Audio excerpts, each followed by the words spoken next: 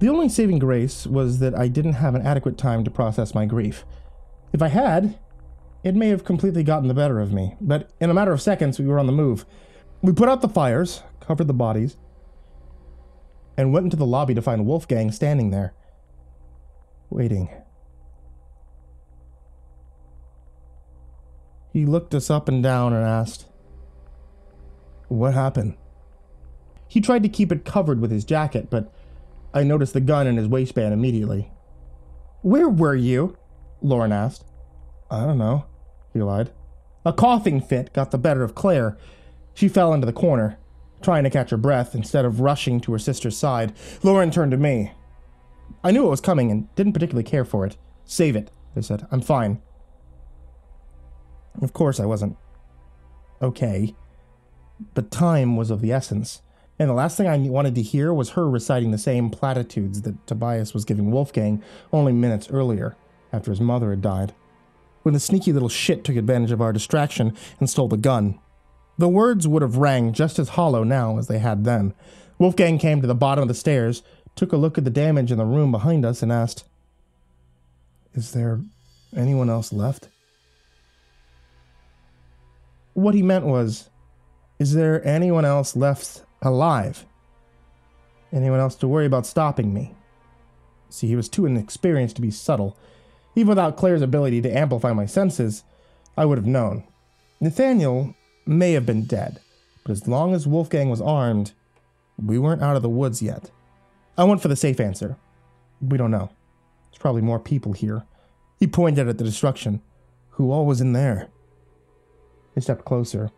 His hand gravitated uncomfortably close to the hidden weapon. "We don't know," I said. Wolfgang cocked his head at me, no doubt wondering if I suspected him, but how could he ever have guessed that I knew exactly what he was thinking? I still didn't understand myself. These thoughts appeared randomly in my mind. It's been a while since I took my medicine. "What are we gonna do now?" he asked. "I have a plan," I answered. Then, on the fly, I made up a plan. "We need to split up. The girls will stay here and search for survivors. You and I will go get my car and bring it around." "I thought you said your car broke down." "It did. I have everything I need to fix it now." "That's it. Tell me whatever you need to. Just get him away from the others." Lauren put her hand on my shoulder and said, "Jack." I turned to face her. "This is the best idea." Then I looked past her to Claire. "Isn't that right?" Claire nodded in agreement. That was enough for Lauren. "Be careful," Claire said without moving her lips or using her voice. I turned back to Wolfgang. "Let's go. We don't have much time." He flashed a grin. "After you." The rain was chilling to the bone. We were both drenched in no time. Stinging winds and water lit up every fresh burn on my face and hands. The storm quickly washed the blood and bits from my hair. The solid pieces, I realized with disgust, were splinters of bone fragments.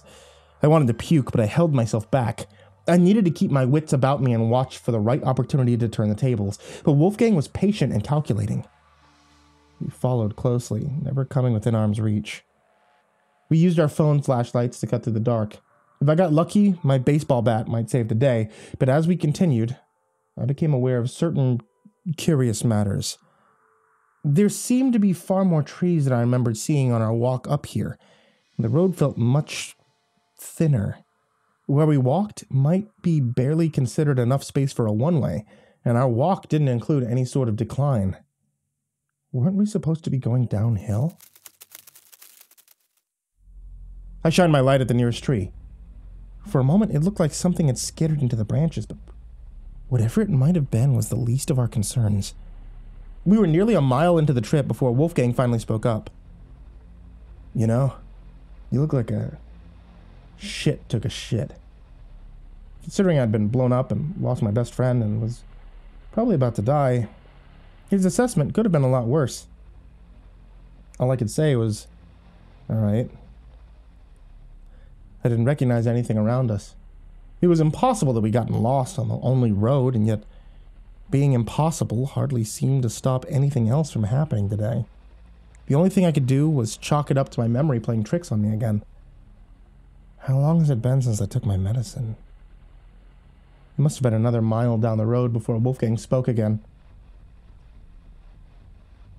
How far do you think we'd have to be to not hear a gunshot from the house? In this weather, you could shoot someone dead at the end of the driveway and nobody would have been wiser. But I sure as hell wasn't about to tell him that. Don't worry. Gunshots are loud as hell. If somebody were to fire a gun, everyone would know. You little fucking Captain Obvious assholes, klepto sociopath. I kept pushing forward. The trees were so thick on either side of us that they looked like a solid wall in the dark. That's not right, I thought to myself. I remember, this was all farmland before. How much further? Wolfgang whined. I'm not sure. The car should be around here somewhere. I scanned the edges of the road for a stick or a rock or anything. I could feel it. He lost his patience. He was getting ready to take a shot, and I didn't have anything to defend myself with. I don't think we walked this far, he said. I think someone must have moved all the cars. Who would do something like that? I don't know, but it makes sense. I stopped, turned to face him and asked, how does that make sense? Think about it. Whoever's doing this has it down to a pattern. They must have had lots of practice. They probably had friends or workers who wait until we leave, and then they come and they drive our cars to a scrapyard. They're good at this because they've done it so many times before. You're right. That does make sense, I said, even though it really didn't. Gotta say, you don't seem all that worried. I've got a plan. Yeah? Yeah. When they come for me, I'll just kill them all. I turned around and started walking again. Hey, let's keep looking. Maybe our cars are a little further this way. I put some pep in my step, trying to create some distance between us, but Wolfgang was faster than me, and he kept up without any problem. You know what? He said. I think that's the secret ingredient. Practice. You just need a little bit of practice, and you can do anything you want. There was something up ahead, an interruption in the pattern, a driveway. For a moment, I thought I was safe. Wolfgang hadn't noticed it yet. He just kept talking. That's what Mom always told me. She said I needed real-world experience, and I could do whatever I wanted. As I got closer, I realized what was wrong with this driveway. I'd seen it before. You know why Mom left her room after the man told us to stay still? She wanted us to sneak away before the cops arrive. You want to know why? Because she thought I was the one who killed that old bitch. Mom thought she was protecting me. But really, she was controlling me. And then I saw my opportunity, and you know what I did? I took my knife, and Wolfgang! I shouted. He was grinning, holding the gun in his hand, eager to get more practice. What? Take a look. I pointed up to the driveway. He was so hyper-focused that he failed to realize where we were. We'd been walking for miles in a straight line, yet somehow we were standing back where we started. At the entrance to Bedside Manor. He laughed. What's so funny? It doesn't matter, he said. I'm still gonna kill you. Then I'm gonna kill the sisters, and I'll kill anyone else who tries to fuck with me. And when the cops arrive, I'll tell them... My cell phone collided with his face as hard as I could throw it. In an alternate universe, I might have made an incredible baseball player, but in this one, I was taking advantage of a young psychopath's inexperience and running blindly towards the forest for cover. A second later, he let out a primal howl. The light from his phone cast my shrieking shadow against the trees, giving me just enough visual reference to slide between two giant trunks as he fired the first shot. He screamed again and rushed after me, firing wildly with no regard for ammo conservation. His light was the only source out here. The further I got, the harder it was to see. I tripped a few times, hit a few branches, then finally stopped, pushed myself against the closest tree, and held my breath. He was still broadcasting his position like a total amateur, screaming, firing, but he obviously had no idea where I'd gone. I started to climb. The kid would never find me up here. Another shot rang out, much closer, and then I saw the light steadily growing brighter. Wolfgang was headed right for me. But he couldn't have known where I was, right? He didn't see me climb. Did he? I had the upper hand as long as I stayed still and didn't move. I mean, it's not like he was psychic too, right? Oh, crap. Oh, shit, crap, dang, fuck! He is a psychic too! He stepped into the clearing beneath my hiding tree and stopped. Hey, Jack, he called. If you come out now, I promise I'll put a bullet right into your brain. I know how to make it fast. I was gauging the possibilities of a surprise drop attack when I heard a noise. A low, rumbling growl emanating from somewhere deep in the forest. Wolfgang snapped his light in the direction of the sound. "Jack?" he said. "Is that you?" The growl had become louder, and then it split into multiples, a chorus of thunderous growls from every direction. He swung the gun and the light in a full circle, then called out, "Hey, who's there?" The circle of sound began to shrink in on us, becoming louder and closer. When the first creature appeared, it took all of my self-control not to scream. The thing was nearly as tall as Wolfgang, bright red eyes, coal-black fur, 4 legs, hackles raised, teeth bared, a nightmare hellhound, steadily closing in on its prey. Wolfgang fired. The bullet landed in the animal's snout. But just like Nathaniel, the animal had no reaction to the injury. "Stay back!" Wolfgang screamed. I noticed the other hellhounds a second before he did. There were 4 of them now, boxing him in from every side. He spun and fired at another, catching it across the torso, but the monster didn't do so much as yip. He didn't get a third shot. The animals attacked all at once, tearing into him, ripping flesh from bone as he screamed in terror and agony. I closed my eyes. If I could have, I would have closed my ears too, but I had to listen. I had to listen to him wail as they devoured him alive and dragged him off into the woods. Sometime later, it's hard to say how much, but I was reasonably certain that I was already in early to mid stages of hypothermia. I reopened my eyes. Much to my amazement, I could see my surroundings. The sun was already rising, even though the storm clouds continued to blot out the sky. Enough light broke free to allow me to navigate back. I needed to get to Claire and Lauren before they made the mistake of coming and looking for me. The rules of the game had quite unexpectedly changed again, and now there was pertinent information that needed to be factored into our survival plan. Wolfgang had been killed by a... I literally rolled my eyes as the thought hit me. Really funny, whoever's in charge. Wolfgang was killed by a gang of wolves. What the actual fuck?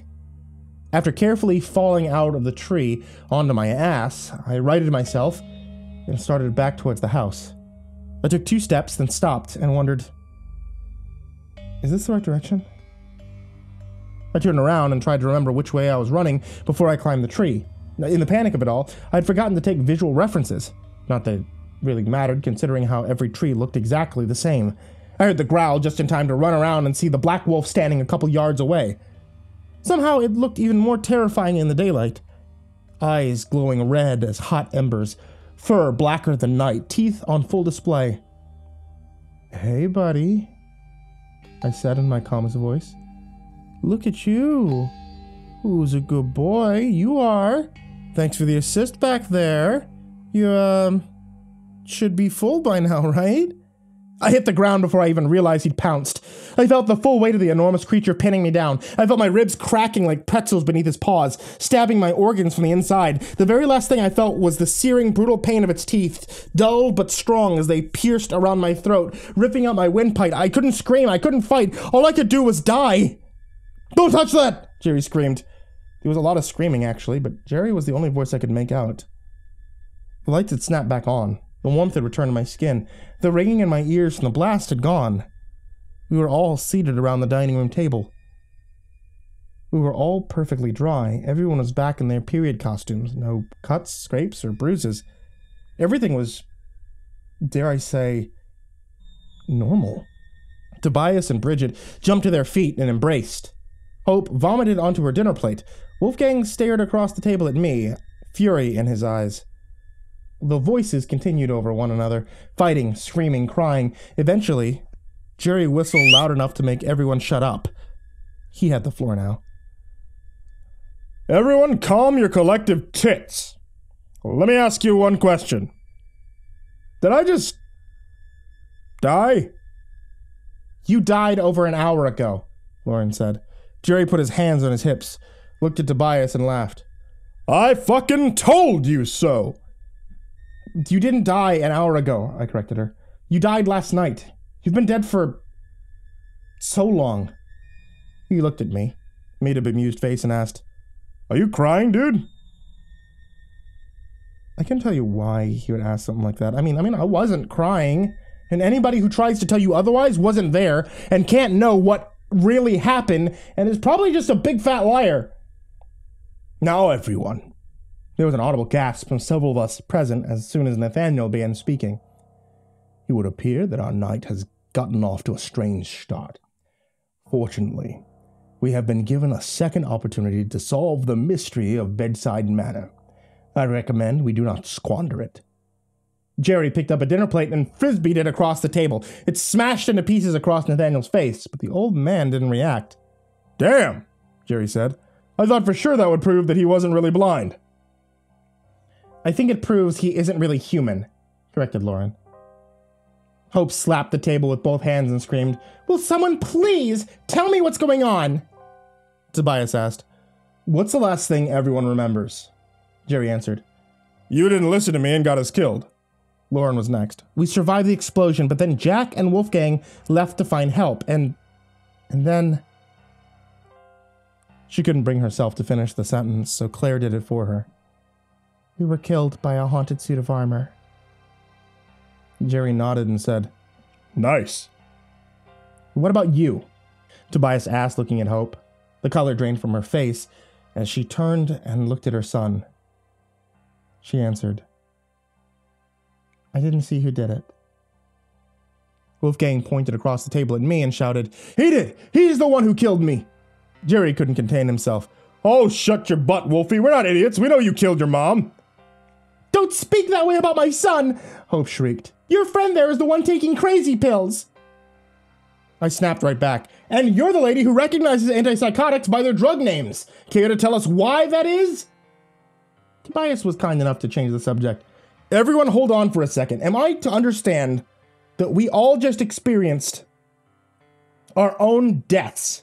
And then we regain consciousness right here at the same time with no sign of injury whatsoever. Ah, Jerry responded. He looked around the table and asked, Hey, how come Maggie isn't here? Was there not enough fairy dust to bring everyone back? Maybe it's just a collective vision, Lauren offered. Maybe none of that really happened. I mean, how could it have? The sound of a loud chime echoed through the house. What the hell was that? Jerry asked. Nathaniel answered with a smile. Ah, goody. Seems that the detective has finally arrived. Perhaps he can help us sort out this ghastly affair.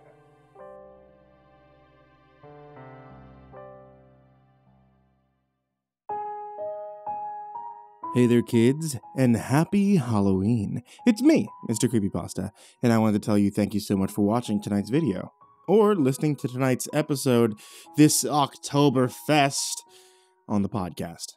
If you're not listening on the podcast, then you always can listen on the podcast at Spotify, or just about anywhere you find a podcast. And if you're not listening on YouTube, then you can find it on YouTube, or just about anywhere you find a YouTube. I just want to remind all of you that if you're on a cold autumn night and you need a warm drink, then my wife sells tea.